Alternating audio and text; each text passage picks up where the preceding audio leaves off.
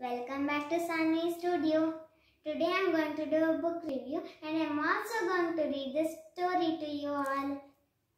The title of the book is Shark in the Park, published by Usborne. I like this book because of the lovely pictures. I'll show you one of the pictures. There is also a flap here.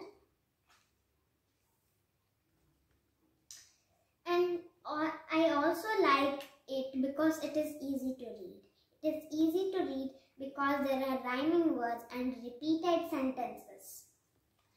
I got this book when I was 4 years old and I would love to read it. I also like to read it now. It is for beginners. So let us start with the story.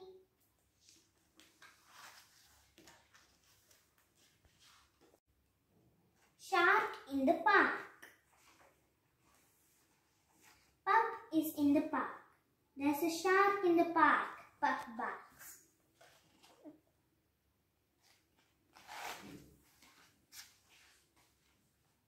Pup wakes fat cat. She meows. Why did you bark? There's a shark in the park. Pup barks. It has a sharp, pointy fin.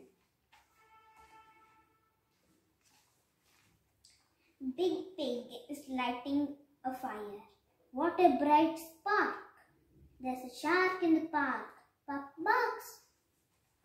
It has a sharp, pointy nose. Hen is with her parent pens. She makes bright squiggles and marks. There's a shark in the park. Pup barks. It has a sharp, pointy teeth.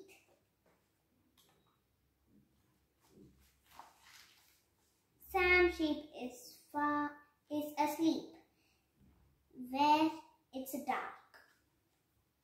There's a shark in the park. Pup barks.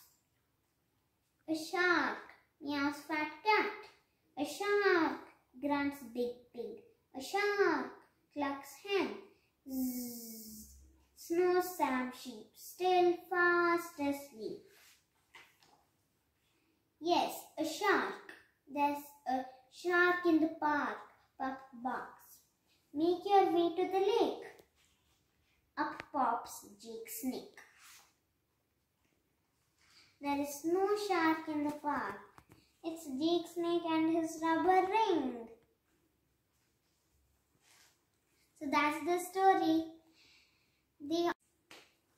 So all the animals thought that there was a shark in the park. Pup told to all the animals that there was a shark in the park, and when they went to the lake, they saw it was just Jake Snake with his rubber ring. Thanks for watching. Bye. Subscribe and like.